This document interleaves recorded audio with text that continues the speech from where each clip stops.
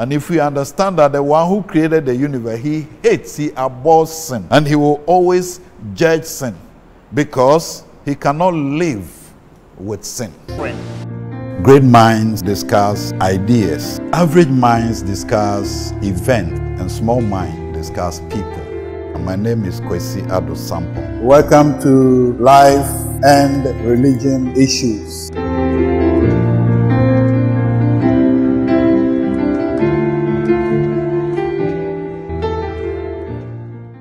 Hi, I'm Sarah. Hit that subscribe button. Sanctification is when the Holy Spirit is working on you and he's weaning you gradually away from sin. He is sanctifying you. He uses the washing of the water to sanctify you. That is why the more you stay in the Word, the more you read the Word, the more you see that you are progressing in your Christian walk. When you stay away from studying the Word, reading the Word, memorizing the Word, you see that sin is very close to you. So he uses the sanctifying work of the Holy Spirit, uses the washing of the water to sanctify us. So we are saved. We are being saved. That is sanctification. And the ultimate is that we shall be saved when we are taken away from sin. So when is sanctification complete? Nobody knows. I don't know when sanctification is complete. But I know that when he appears, I'll be like him. When I am completely transformed into his nature, then that is the final step of salvation. So we are saved, we are being saved, and we shall be saved. Now, when it comes to judgment, he will judge Christians, but the judgment of Christians is with a view to giving us crowns concerning the work we did here. And so our judgment as Christians is different from the judgment of those whose names are not found in the Lamb's book of life. I hope I've made it clear. Thank you. Is there any other question? Yes, come forward and ask your question.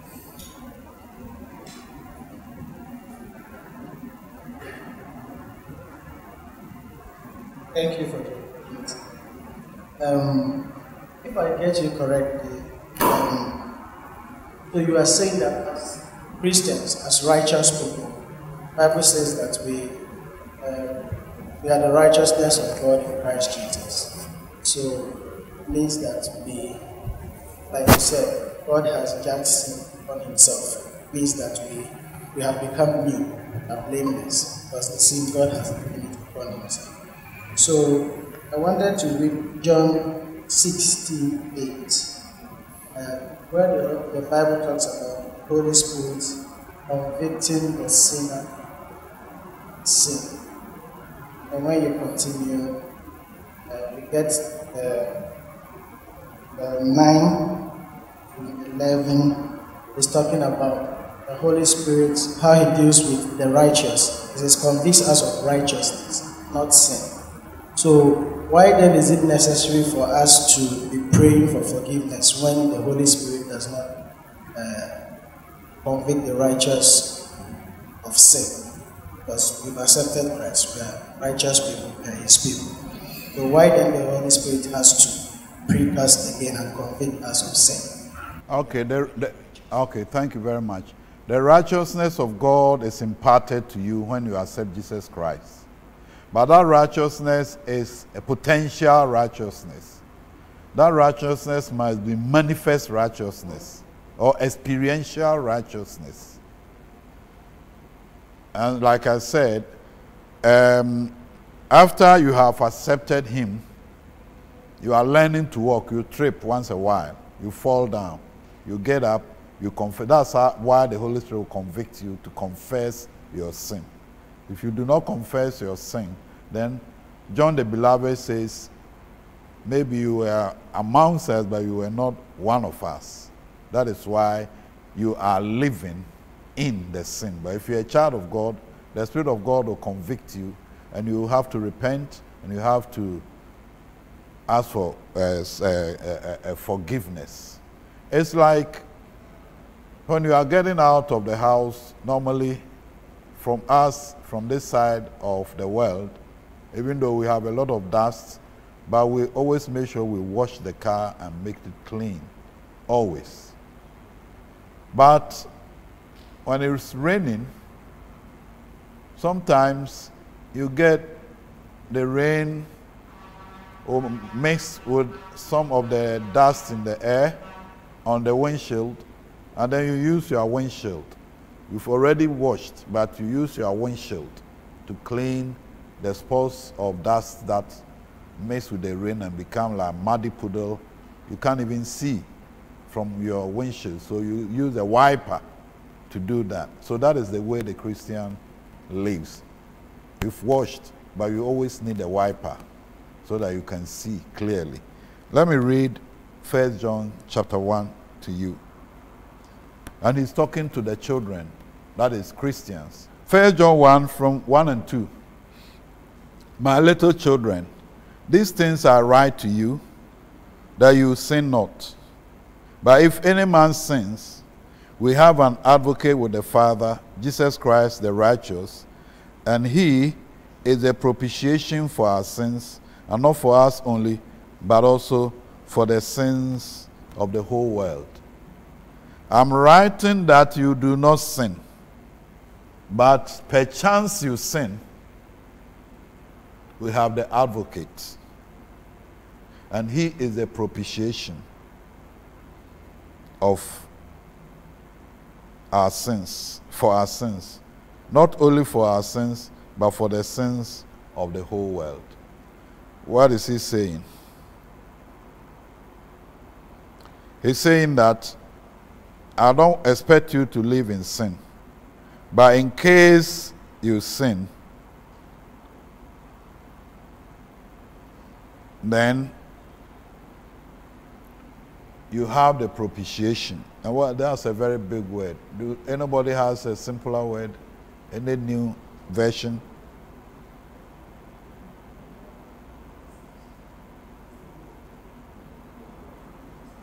Yes?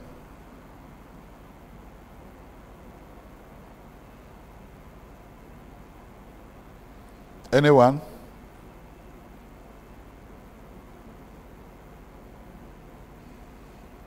Any new version?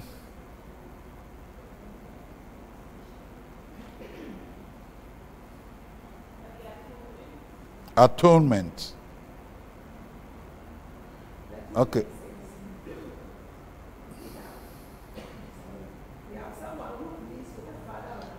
We have someone who pleads with the Father on our behalf. Now let's look at 1 John chapter 1, verse 8. He's still talking to Christians. That's why he calls them little children.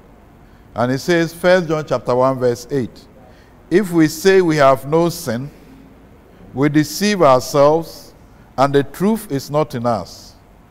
9. If we confess our sins, he is faithful and just to forgive our sins and to cleanse us from all unrighteousness. So, he has saved us, but we are not preaching sinless perfection. And so we can fall in sin. And he says that we cannot claim that we have no sin, even as children of God.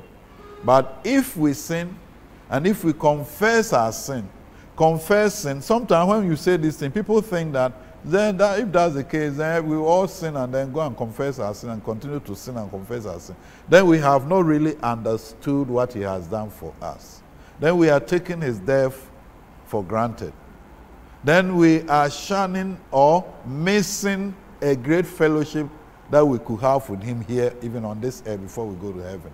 But if we are trying to live the righteous life, And in case we fall, we trip and fall, he says that we have an advocate. And 1 John 1 says that if we confess our sins, he is faithful to forgive our sins and to cleanse. And the word cleanse there, the Greek word is the same word translated as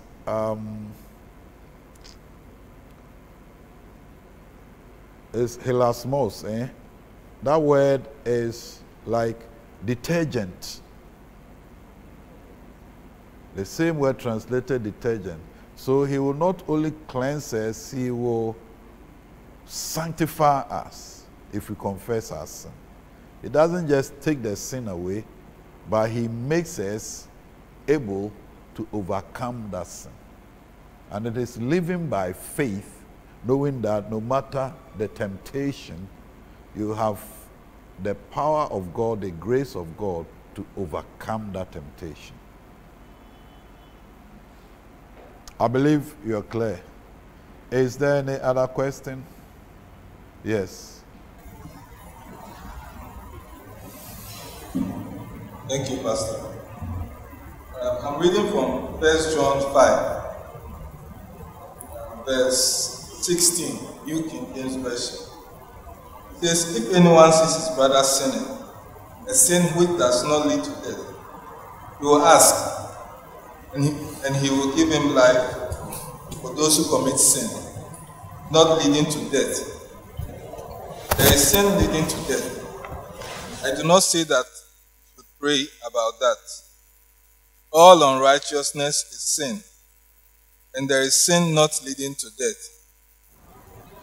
We know that whoever is born of God does not sin, but he who has been born of God keeps himself, and the wicked one does not touch him.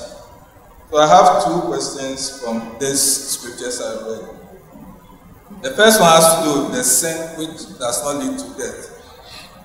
Could you throw a bit more light on that one for us? And the second one has to do with the verse 18, which says that we know that whoever is born of God does not sin. It makes a statement that if you are born of God, you do not sin. Could you throw a bit more light on that one as well? Thank you. Thank you very much. The first one,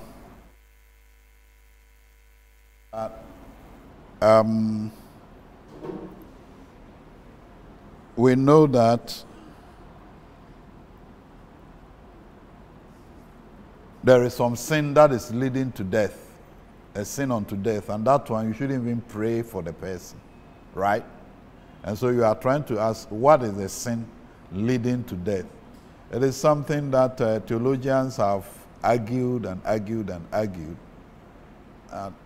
One side that I agree with, that some theologians seem to agree on, is that God forgives every sin. The only sin God does not forgive is rejecting his forgiveness. Just like I said earlier on, that he has come to take upon himself the punishment for sin. And so, if he is giving you the gift of forgiveness and reconciliation, and you refuse, then his full wrath is coming upon you. And so, if somebody will refuse the forgiveness of God, that is a sin unto death. That is where a lot of theologians agree with. Now, the other one, verse 18, that too, the translation in King James and New King James is a little, because of the tense that is used. It's perfect tense. And so, the other versions like NIV, this is the way NIV translates it. We know that anyone born of God does not continue in sin. One who was born of God keeps them safe, and the evil one cannot harm them. So the operative word there is continuing in sin. What does it mean? It means that if you're a child of God and you find yourself to have tripped, the Holy Spirit will continue to judge you, because every sin breaks fellowship with the Holy Spirit, with God. God is holy. So sin breaks fellowship with God, every sin. That is why there is need for repentance and confession, and then fellowship is restored. There are two kinds of relationship with God. We have relationship as in father-son, father-daughter. Then we have fellowship.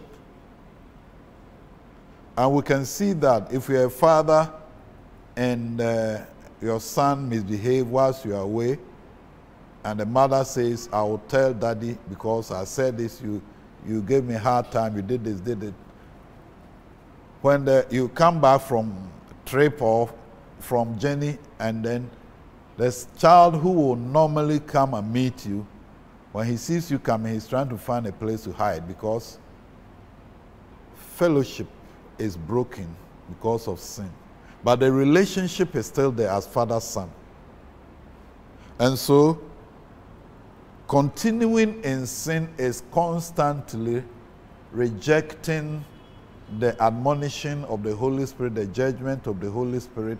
The Holy Spirit judgment is not unto death. His judgment is for you to repent so that fellowship will be restored. If you continue in sin, then John is saying, then you are not born of God. So if you are indeed born of God, you will not continue in sin. So he's not talking about slipping into sin and confessing, but continuing in it.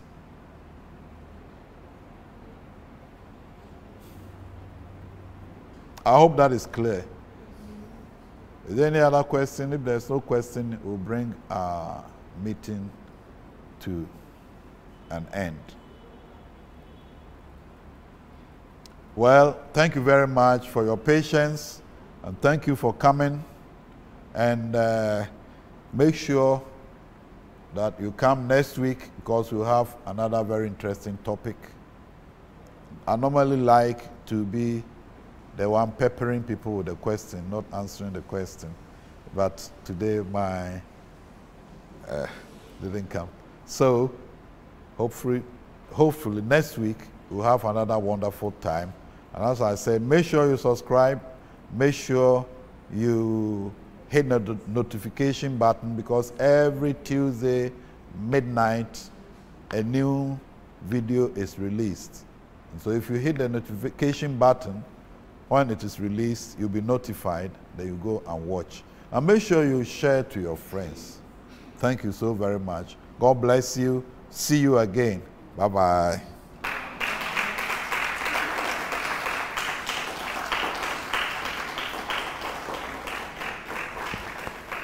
Hi, I'm Bryson. Hey, I'm Noah. Please subscribe now. Please subscribe now. And if we understand that the one who created the universe, he hates, he abhors sin. And he will always judge sin, because he cannot live with sin. Welcome to Life and Religion Issues.